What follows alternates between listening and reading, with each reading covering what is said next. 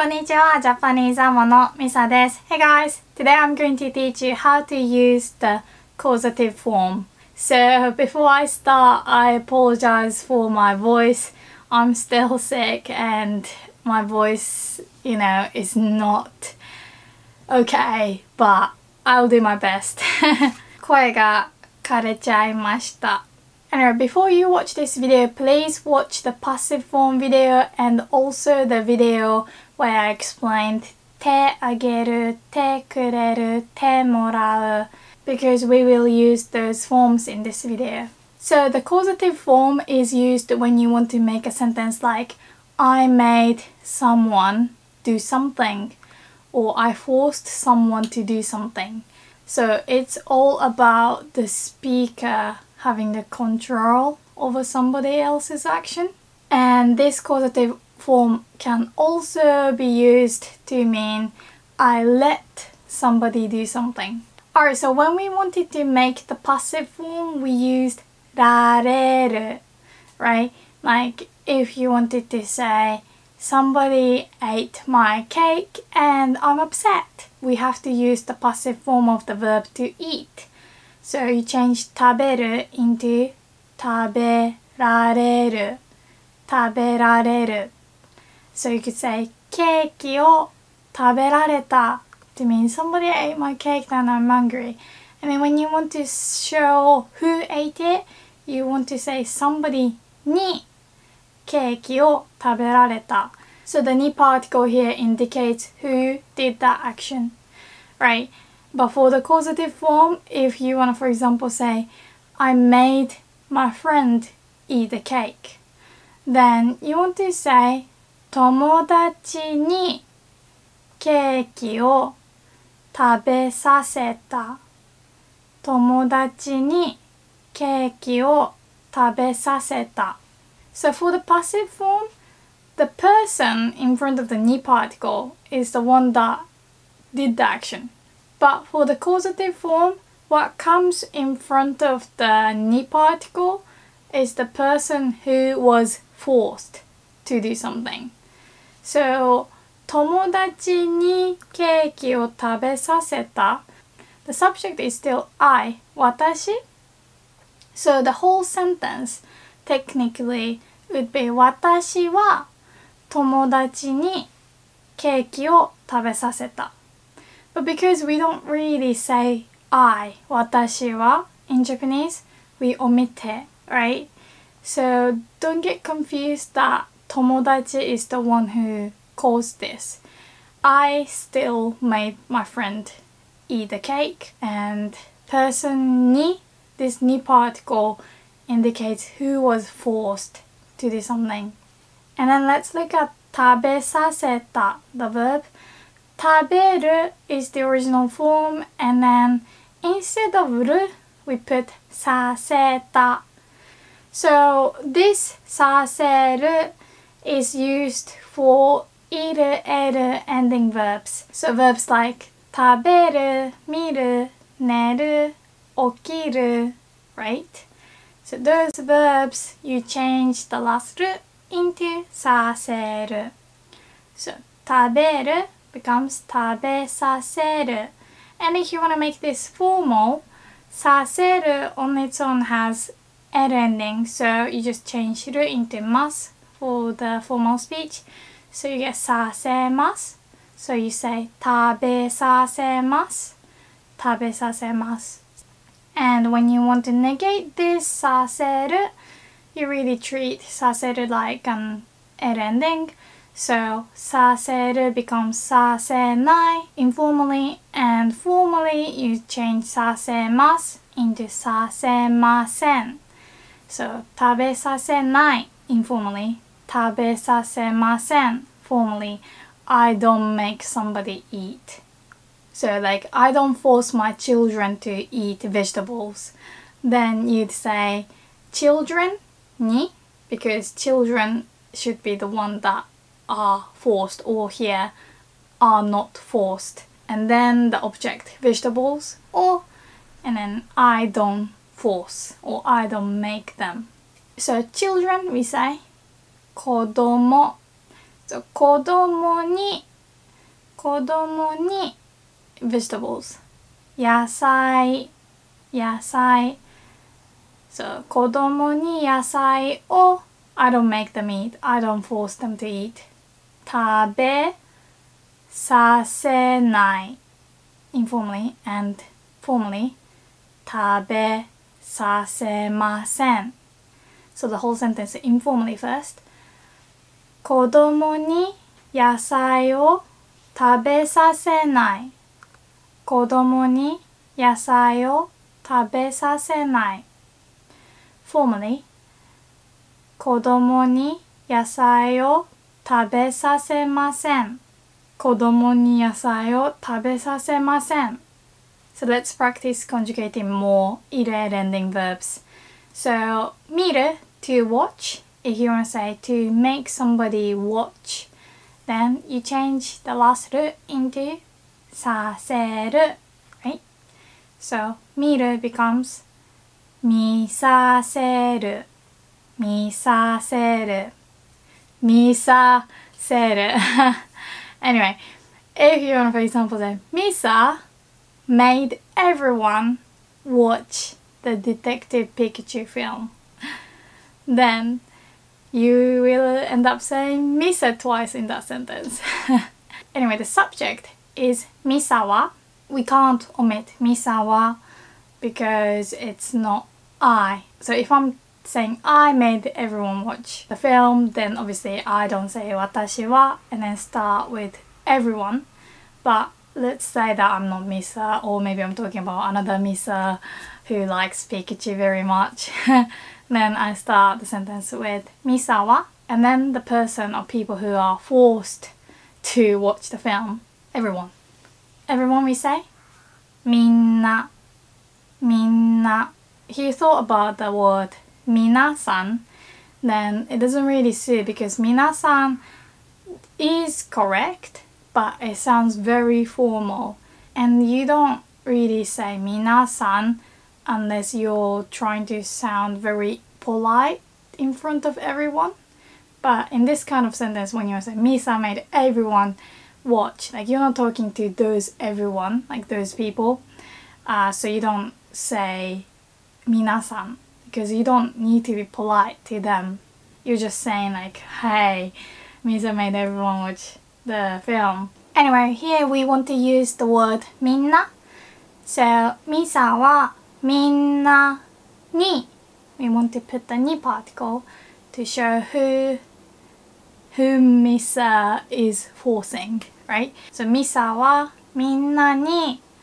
Detective Pikachu, we say 名探偵ピカチュウ Tante is detective and 名探偵 is like great detective. So 名探偵ピカチュウの映画 is like the Detective Pikachu film.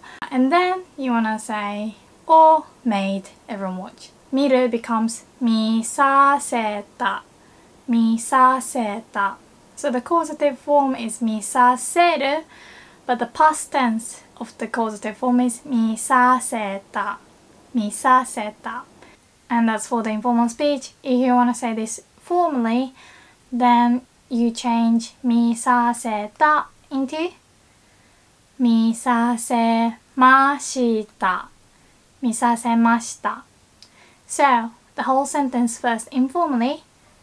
ミサはみんなに名探偵ピカチュウの映画を見させた。ミサはみんなに名探偵ピカチュウの映画を見させた。Formally, ミサはみんなに名探偵ピカチュウの映画を見させました。Alright, now let's see how other verbs are conjugated. For most of the verbs, you just change the last u sound into a and then put seru. So it has a seru sound, like areru for the passive form. It's a seru. So for example, to go, iku. You change the iku sound into a, so you get ika, ika, and then put seru, ikaseru. And that means to make somebody go or to force somebody to go. So for example, I made my Kōhai go to the convenience store. So Senpai is someone who is older and has more experience than you, and Kōhai is someone who is younger or someone who has less experience than you. Okay, so I made my Kōhai, so you don't really want to show the subject because we don't want to say watashi wa, right? So we start the sentence with Kōhai. So you don't have to say watashi no Kōhai. You can just say Kōhai for my Kōhai. So Kōhai and then ni, Kōhai ni, made him go to the convenience store. So convenience store, we usually just say konbini, konbini. So Kōhai ni konbini. And then to go to the convenience store, what particle should we use for to go to the convenience store? We say konbini ni iku to mean to go to the convenience store, right? So Kōhai ni konbini ni, and then to go in the causative form, iku becomes ikaseru, ikaseru, and then the past tense, ikaseta, informally, ikaseta, formally, ikasemashita, ikasemashita. So Kōhai ni konbini ni ikasemashita. Kōhai ni konbini ni ikasemashita. Some people might find it weird that the two ni particles in the sentence, but that's fine. Kōhai ni konbini ni ikasemashita. The ni particle is being used for different reasons here, so no need to worry. If you want to make this sentence a bit more difficult and say, I made my Kōhai go to the convenience store to buy me a drink. So suddenly this sentence seems a lot more complicated, but you just need to, break it down. First, Kōhai ni part doesn't change, right? And what's making this sentence complicated is the go to the convenience store to buy me a drink, right? So first let's just think about to buy a drink. So drink, we say nomimono, nomimono, like tabemono is food, right? Taberu plus mono, food. Nomimono is also from the verb nomu, to drink, and then mono, thing. So to buy a drink, we just say nomimono o kau, right? And when you want to say to go somewhere to do something, like to go to the convenience store to buy something, we use the must form stem and then ni iku. So the must form stem of the verb to buy, kau, plus ni iku means to go somewhere to buy, to go buy. So kau becomes kaimasu in the must form, right? You change the last u into i and then put mas, kaimasu. So kai and then ni iku, kai ni iku. And you want to put the word drink in front of kau. So you say nomimono o kai ni iku. Then that can mean like I'm going to buy a drink. Like I'm going somewhere to buy a drink. I'm going out to buy a drink. And then to the convenience store, you can just put that at the beginning. So you can say konbini ni nomimono o kai ni iku. Konbini ni nomimono o kai ni iku. So that's the most difficult part, right? And you might be thinking, that doesn't mean buy me a drink, right? If you say konbini ni nomimono o kai ni iku, then that could just mean I'm going to the convenience store to buy a drink, maybe for myself. It could just mean a drink, so it doesn't really imply for who. Like if you want to say I'm going there for somebody, then you want to use てあげる like コンビニに飲み物を買いに行ってあげる then yeah, it means I'm going to the convenience store to buy a drink for you. But with this causative form, when you say 後輩に and then the causative form of 行く, you don't really need to put anything. It's fine. Like you're making somebody go somewhere to buy something, so it's kind of clear that it's for the speaker, right? For someone who is forcing. So do you still remember the past tense of the causative form of the verb 行く? We say 行かせた or 行かせました right? So the whole sentence, let's do it slowly first. So the person who is being forced, 後輩, right? So 後輩に and then where is he going? コンビニに and then what is he buying?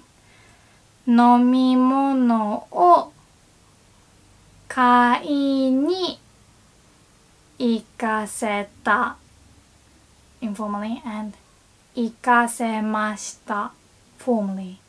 So let's do it again. 後輩にコンビニに飲み物を買いに行かせた。後輩にコンビニに飲み物を買いに行かせた。formally. 後輩にコンビニに飲み物を買いに行かせました。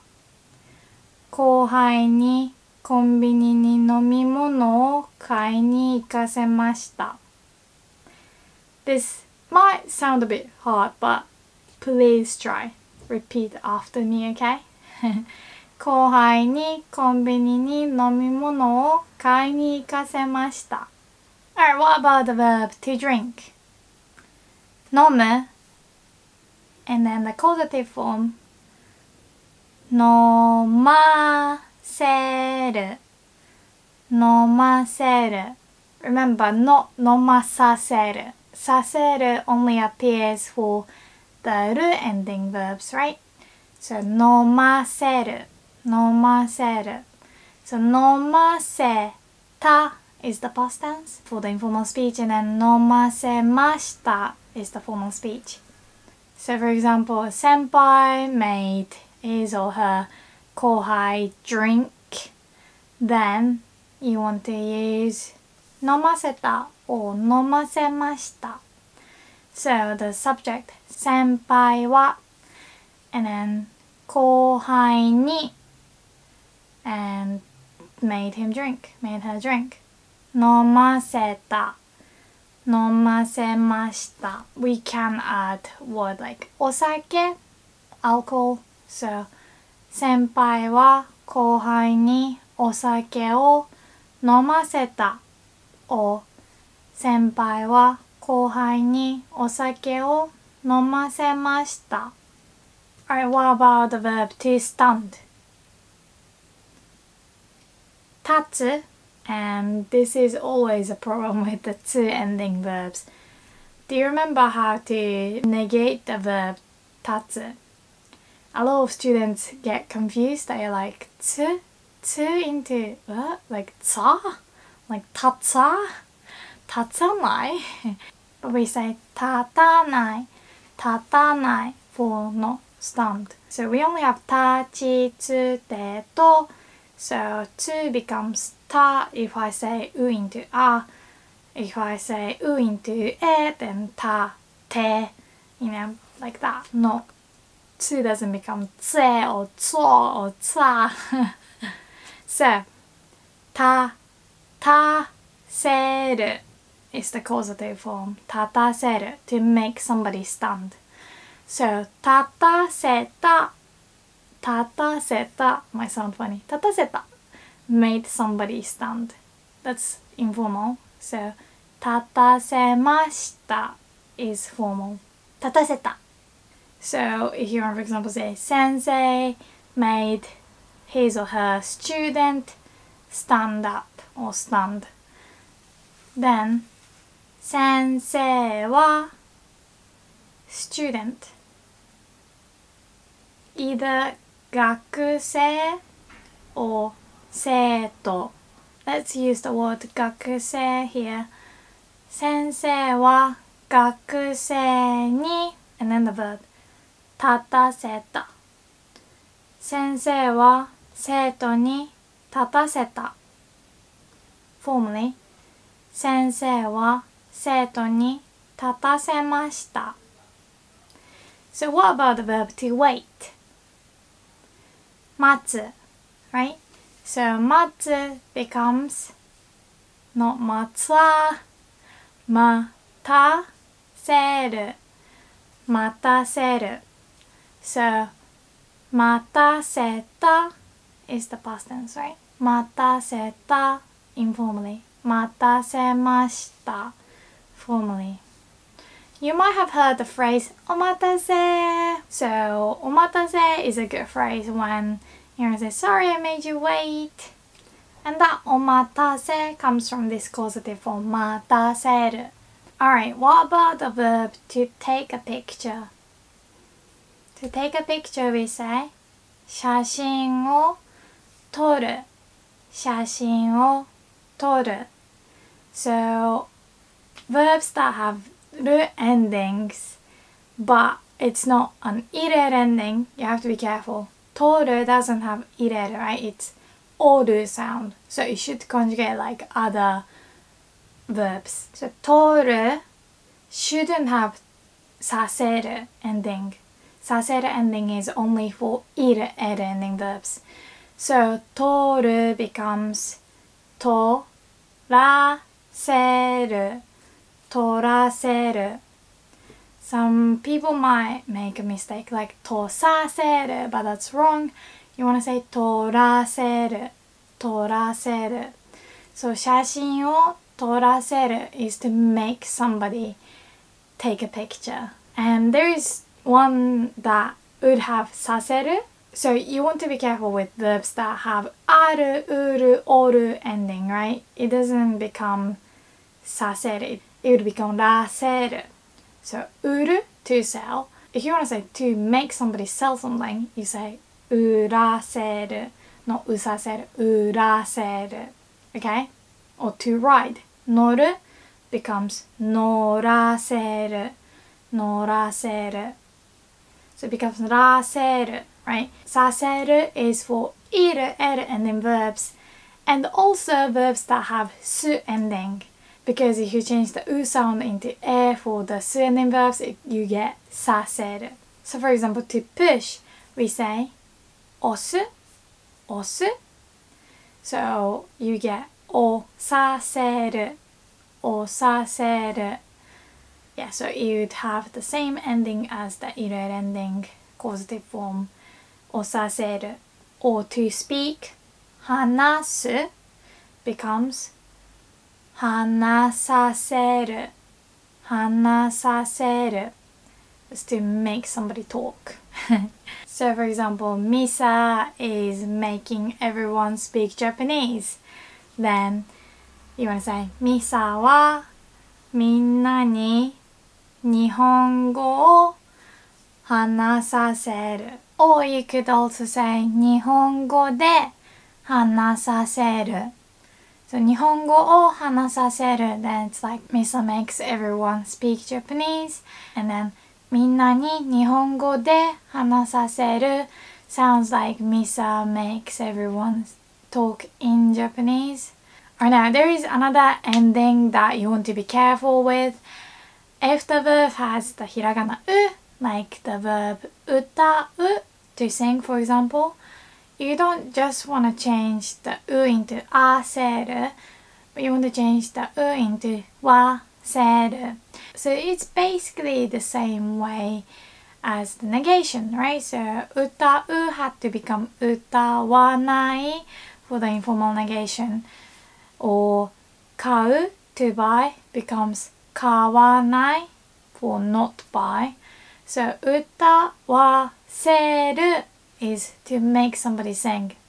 And then 買う becomes 買わせる買わせる or to say 言う becomes 言わせる言わせる so that's to make somebody say something. Or the verb to laugh 笑う becomes 笑わせる笑わせる That would mean to make somebody laugh, and it's a good thing, right? It doesn't mean to force somebody to laugh, it means to make somebody laugh.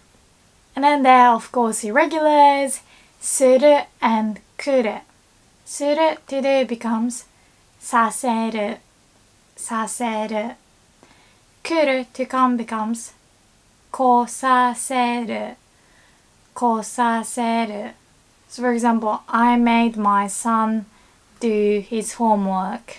Then you want to say son first. 息子息子 And then do you know how to say homework? 宿題宿題 So 宿題をする is to do homework. And to make somebody do his homework, then 宿題をさせる宿題をさせる So I made my son do his homework. 息子に宿題をさせた informal. For example, if you want to say, I made my son do his homework before he plays video games. Then we will actually use the causative form twice in this sentence. You will say, before I let him play video game. So to play a game, you can say ゲームをする You can also use ゲームをやる but let's use ゲームをする first.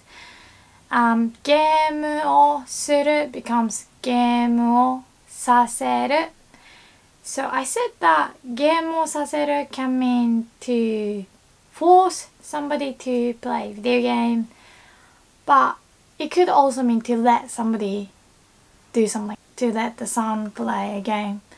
So we would say 息子にゲームをさせる息子にゲームをさせるIt could obviously mean to force my son to play a game, but in this context it's kind of clear that I'm letting him. So 息子にゲームをさせる and then you want to say before 前に So you want to put that in front of to make my son do his homework. So you want to say 息子にゲームをさせる前に宿題をさせた So for the second clause, you don't need to put 息子に again because it's clear.